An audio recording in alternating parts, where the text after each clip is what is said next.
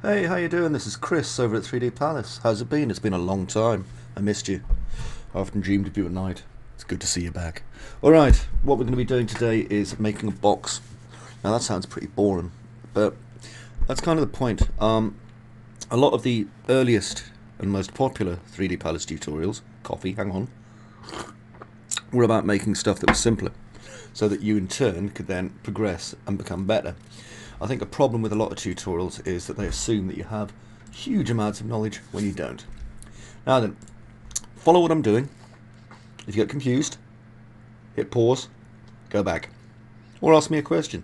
If this is the YouTube thing you're watching, leave a comment below. Believe it or not, I do read them, okay? As long as the comment's not some sort of mad, racist, conspiracy stuff, I'm absolutely fine with it.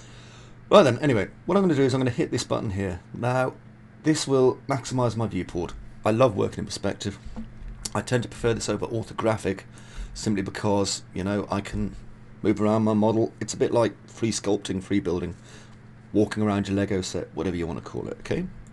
Now, I tend to develop now for 3D and for games, so what I'm going to do is I'm going to get a customize unit setup, and I always make sure I'm just using generic units, okay? So if I'm going to be making a box, and this time I just want to make a small strong box, so I'm going to make it about 45 by about 30 by about 30. Okay, so what I'm going to do is I'm going to press the box here, and I'm going to drag it out to any old size, and then if I go here, this box here that says modify, okay, so I'm going to give it a length of, let's say, 60 centimeters, because I'm working in centimeters, not inches. Inches are the devil's tool. A width of 45 and a height of 45. Let's see how that looks.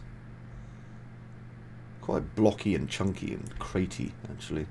I think I'll drop this down to about 30. See how that looks. That's not bad. That's not bad. It's getting there. I think I'll just widen it a teeny bit more, because I'm just freehand designing this, you know. I'll make this 40. Okay, and this is the size of our box. Hey box, how's it going? Now, what I'm going to call this is a Strongbox. And I tend to name things because it's important so that I know, you know, what it is later on. I can search for it. If I was to hit the letter H, it'll bring up this.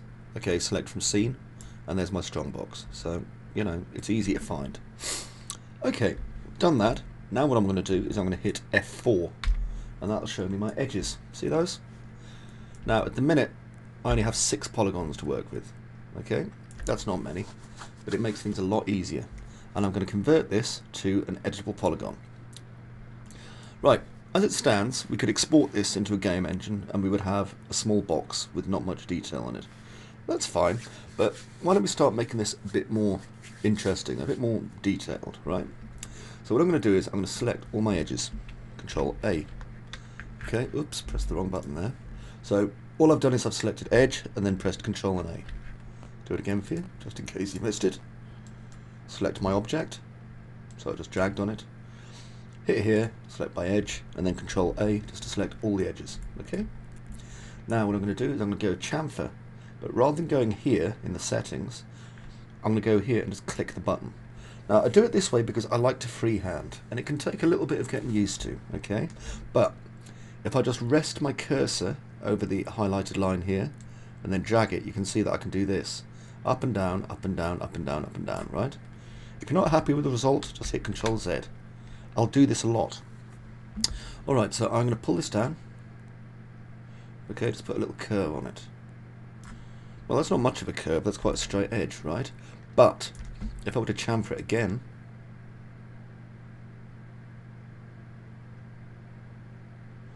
and what I'm doing is I'm not letting go until this is proportional. See, that, and that look the same to me. They may not be, but what I'm trying to do really is just kind of create the illusion that it's a curved surface. Yeah? We know it's made out of straight edges, but if I hit F4, you can see now that it's a lot rounder. And it has these funny little like pockets at the edge here. Now, we could have fixed that in chamfer. Okay, because there are options for that. So if I just go into my chamfer here, you'll see that we have various different options. Like we could have an open chamfer, we could have a smooth chamfer. We've got the type of chamfer, and we've got the chamfer type here, which is triangular. But I could make that a quad if I preferred. So I'll show you what that looks like. So I'm just doing a Control Z, just take them away. And in my chamfer, this time, I'm going to change this to a quad. Click tick. Hang on, I'll do that again. Chamfer. There we are. So you can see this is now the quad type. Okay. So I'll cancel it, and then I'll do my chamfer again. Now if I had 4 rather than 3 coming in on this, you see 1, 2, 3. If I had 4 edges coming on this, this would make it a square chamfer. 1, and again 2, but you can see the difference. The only problem is that you have to kind of be pretty sure how you're going to do this. If you look, this one doesn't curve as well because of the way it quads, yeah? So be very careful. Okay, I'm going to take this back and put it as a triangular standard. There we go. As you can see, it curves it much better there. And I did a Control Z because it'll remember that my chamfer settings don't want the quad chamfer, and I can do that.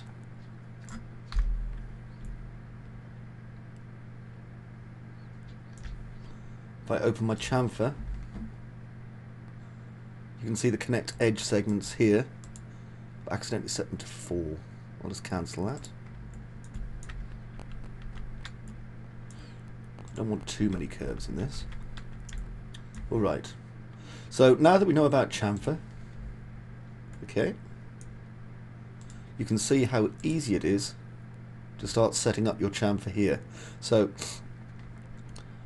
if I want to, I can just increase the amount of segments I've got and just round that out like so.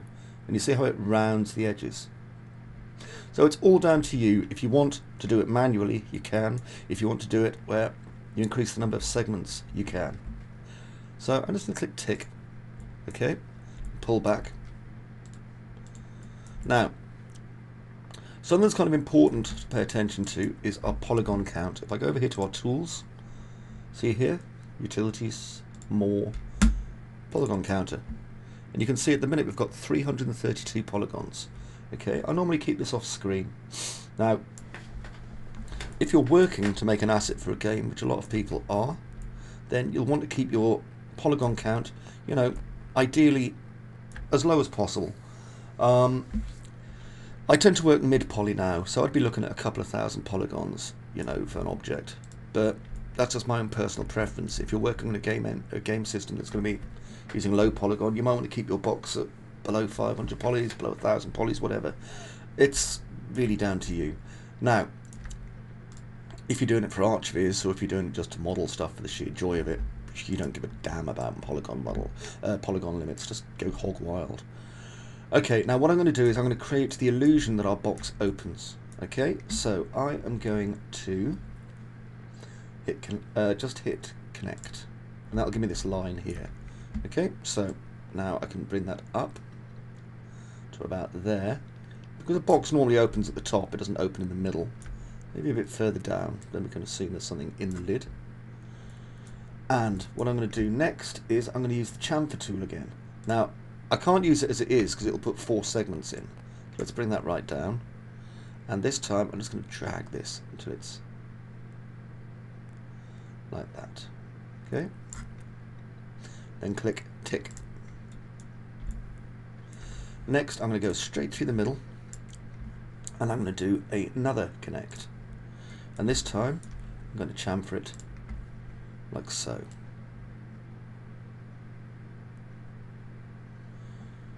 Okay. Oops, I accidentally pressed the right mouse button. So there we go. So you see we've got these 2 polygons came in there. And then I'm going to do a last one, and this time I'm just going to use the one second, just click out there. I'm just going to use Swift Loop up here, and I want to pull that to about there. Okay, now the reason I did that is because I can then select this edge, and I'm going to press R and just scale it in like that. Why have I done that? Because I'm going to make an inset area around the top of the box here.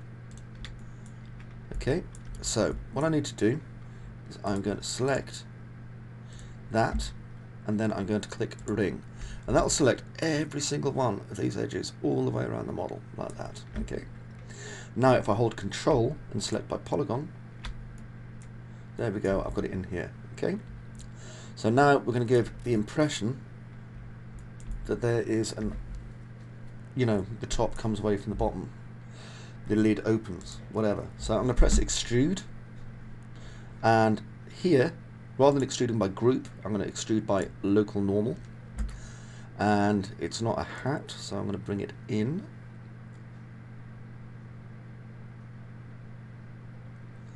like that and click tick. Actually, I think I'll select that one as well and click tick. There we go. Okay, so that's all now been brought in. Now what I want to do next is I would like to select these and ring. Okay, so it's going to do the same thing again, you see. Now I'm going to use my move tool. I'm just going to narrow that a little bit. Okay. Now then, we're at 656 polygons at the moment, which isn't too bad. So let's have a look at this. I don't need to chamfer this edge. If I'm doing high polygon I will, but I don't need to. But I'll show you the difference anyway.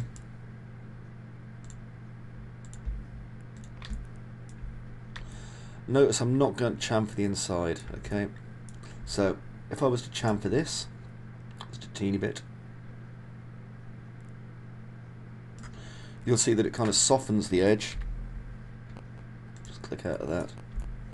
Okay, so you can see kind of the rim, but you can also see the highlight on the rim through there. I think what I might do is just make that a little bit narrower, just a minor thing. So I'm just going to bring this down to maybe 0.05 or something. Okay, and that way we've got our very tiny rim there. Okay, so I'm just showing you how we're making this. Okay, so already our box looks like a box or a crate or whatever. Now, what we want to do is maybe have some handles on our box so that we can carry it around. So what I'm going to do is just go straight through the middle again, and I'm going to do a connect like so, and I'm going to chamfer that, and I'm just doing it by freehand like I normally do. Okay, so straight through there, and we'll assume it's quite a heavy box, so maybe to there, and I'm going to get this edge here. Let me see.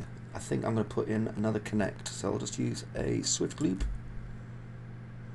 and there. Now you'll notice we're not getting a loop at the front here. Okay. I can fix that depending on whether you want to have edge loops or not. Actually, I think, now I'm thinking about it, rather than building all those extra polys, I'll do it a different way, because this makes slightly more sense. This is what I do, by the way, okay?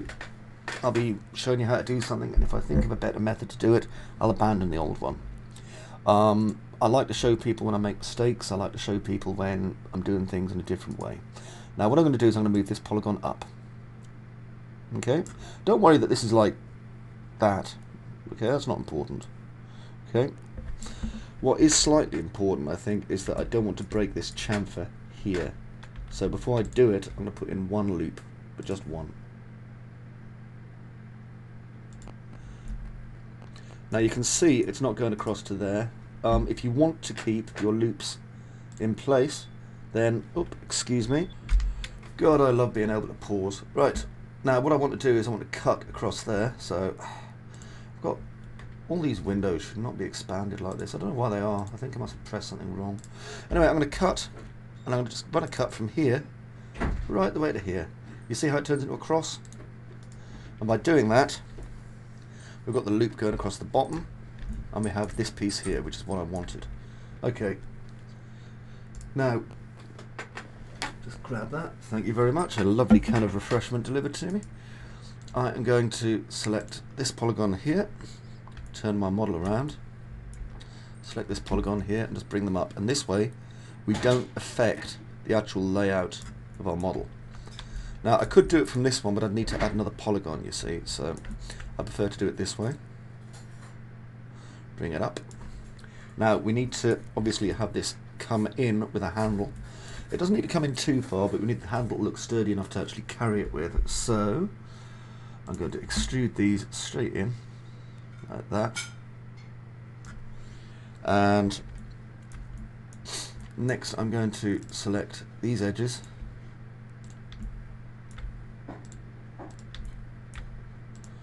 I'm not going to use subdivision on my model, by the way. I know some people tend to design for sub D, and that's useful, especially if you're, you know, building at sub D and rendering, like, you know, with your various iterations on.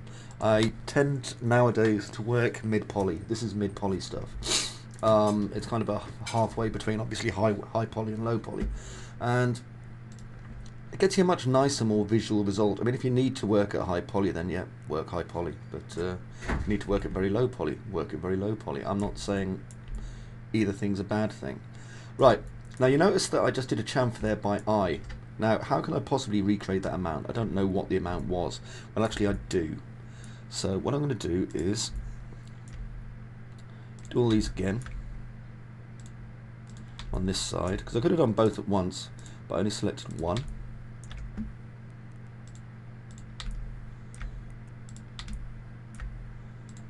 Okay, there we go. Now, if I just go over here to the little button beside chamfer and click it, you'll see it recreates my last one. Click. Alright, that was useful. Now, what about this handle? How does the handle work? Well, what we can do is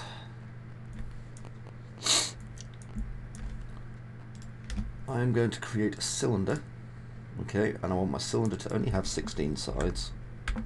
I don't want it to have more than one height segment, and I'm not even interested in how many cap segments it's got. I'm going to auto grid it. Now, it used to be that I'd create everything, just from one polygon and never add stuff together.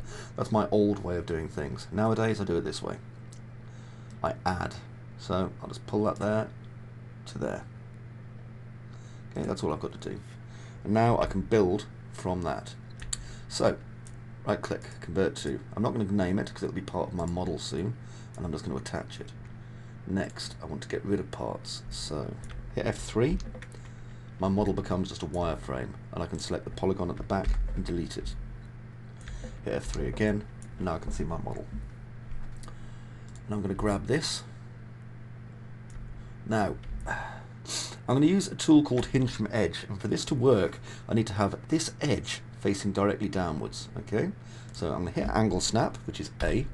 I'm going to hit Rotate, which is E. I'm going to carefully rotate this, probably 10 degrees. There, you see? Facing downwards. You can keep Angle Snap on if you want, it's up to you. Now another thing I need to do is, if I do a hinge from edge here, I'm going to get a very, very tight angle.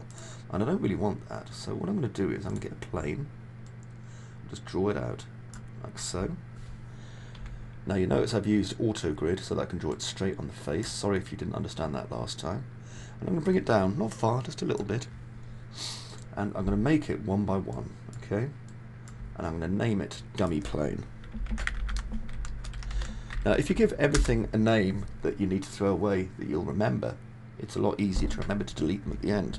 Otherwise you'll end up importing this plane into, you know, a game engine, or it'll end up appearing on your render, or it'll be somewhere in your ArchViz project, and you'll not want that. Okay, now I'm going to attach that. That is now part of this model, and I can select it if I want to, not you. Right click, so look, I can select both these now.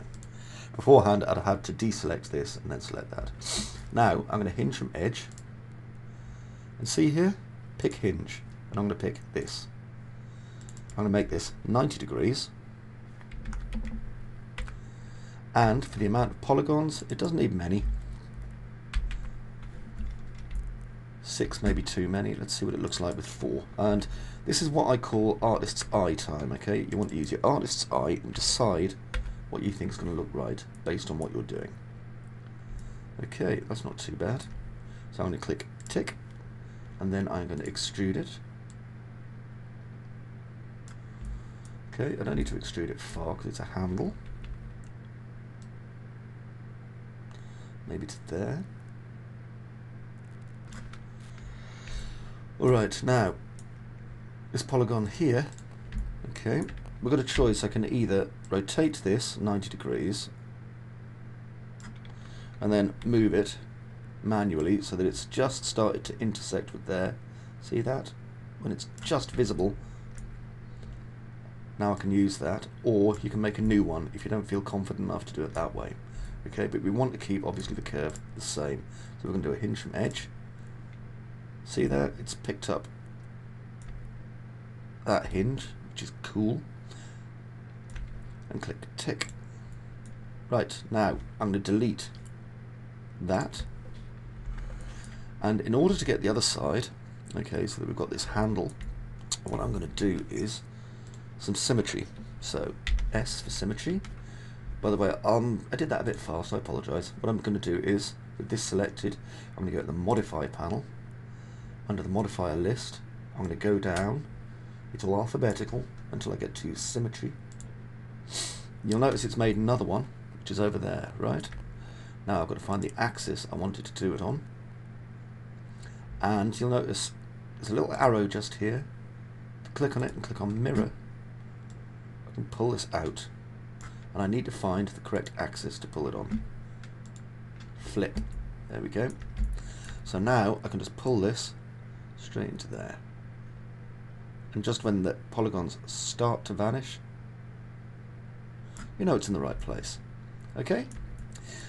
Now, don't worry that this isn't straight, by the way. It's because we rotated our object 10 degrees. And so, as far as it's concerned, the object is still 10 degrees offset, but we've moved it. I'm going to click this arrow, and I'm going to go back to editable polygon. I know it's vanished. That's easy. We just click show end result. Okay? And we can work down here now. So if I select this, and just hit extrude,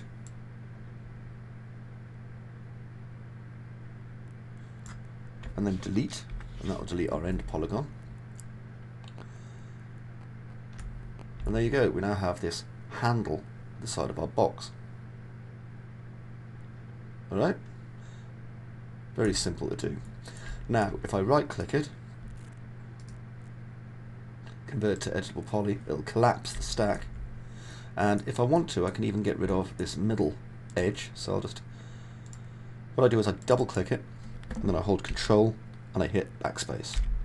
And it'll get rid of that, and any of its vertices that were associated with it.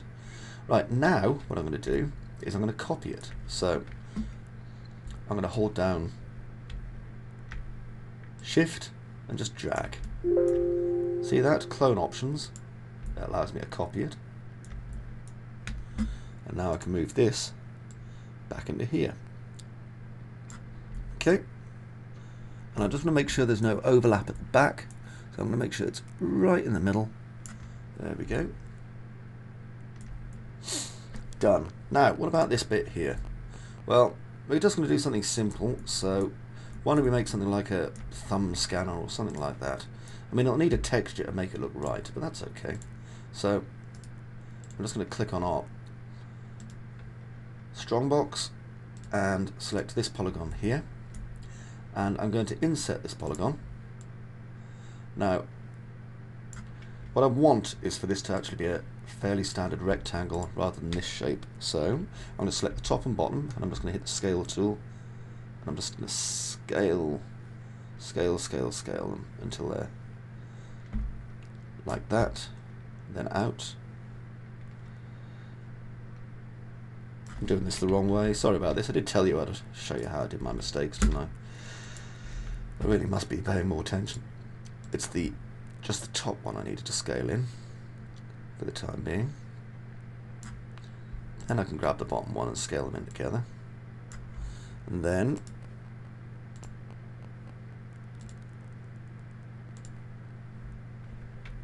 I'm going to view it from the right. Where is it? There it is. Hit F4 and zoom in. Now, what I'm going to do is I am going to use, again, I never turn on, what's it called again? You know, where you get rid of the jaggies anyway. I never turn that on because I always find the jaggies help me when I'm doing stuff by eye. Now this is something that my dear old friend Pete Japer would gladly roast me over an open spit for, so I do apologise, Pete, but I just like doing it this way. Okay, and out. Now, what I'm going to do is I'm going to inset this, so I'm going to bevel it in just a little bit, because I'm imagining that the plastic components that make up the digital scanning device would be in there. Then I'm going to bring this forward a bit, in,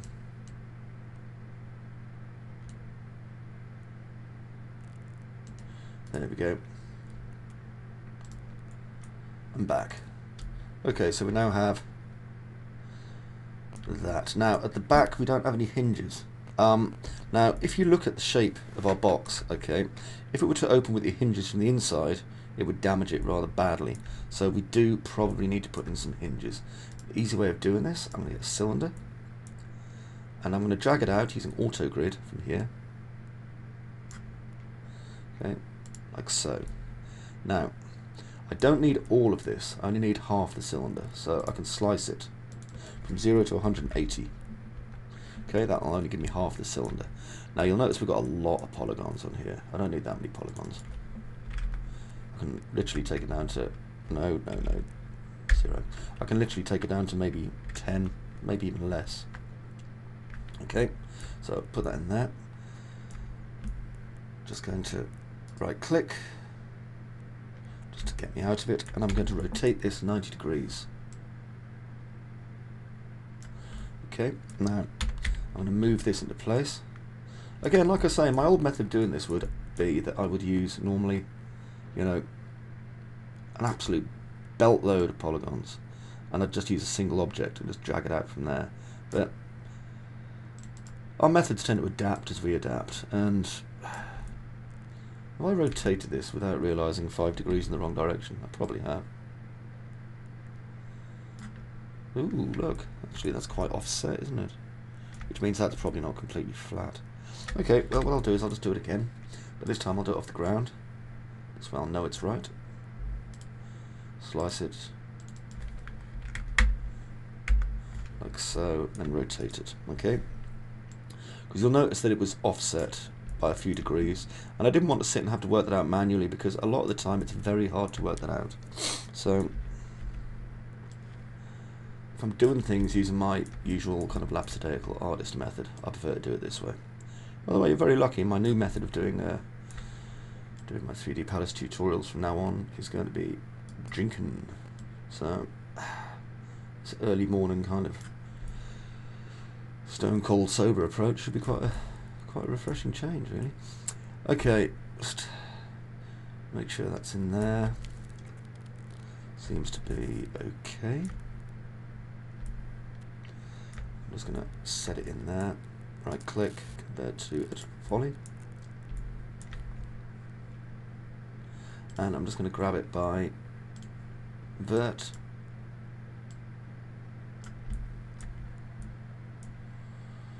just bring it to the back, and then over here. Make sure you've got all of them, by the way. It's very easy to accidentally make a mistake and then suddenly have a model that's basically useless. Okay. Now, again, what I'm going to do is just hit F3, go around my model, select the inside part, there's 2 of them, and delete. Okay. And if you want to add a chamfer to the end, just it won't actually let you double click incidentally on the end of a cylinder. I've never understood why. I think it's just part of the way that 3ds Max works, basically. But if I control select by edge, okay, so what I do is I select the end polygon. I'll come and do it over here as well.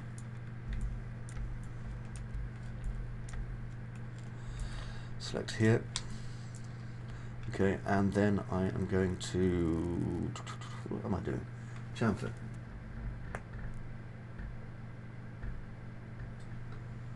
Chamfer. Where the hell's chamfer gone? I swear to God, I'm going mad here.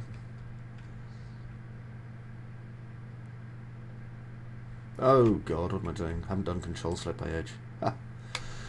Man, I'm going mad. Right, chamfer. It's because I got a message on my thing. I shouldn't really look at messages when I'm working. My advice to you, by the way, is always turn off like Facebook and anything else. Right? Always. Okay, and I'm gonna only put one. Okay, just one in, simply because it's a low poly object. Okay, next. Just going to have a quick look at this. And yeah, I'm going to put in slice view there. 2 connects, so I'm just going to do that. And then I can do extrude. Now this will shoot straight out, which we don't want. We want it to come in. Bring these right in like that. Tick. Okay, so now we have hinge points on the back. Bring this all in just a little bit.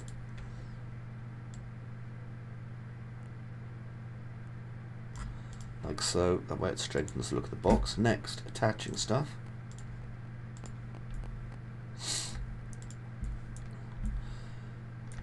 Okay, next we're going to smooth some stuff. Okay, so with my box selected, I'm going to go to smooth. So I just go down here in the modifiers, smooth, auto smooth, threshold 24.5. Okay, now if we go down and look at our handle, okay, you'll see handle there, everything nice and smooth, back piece smooth, okay, but not so smooth that it's destroyed our straight edges, which is important. Alright, right click, convert to editable polygon. Right, so our entire box comes in at just under 3,000 polygons. I told you I was making mid-poly.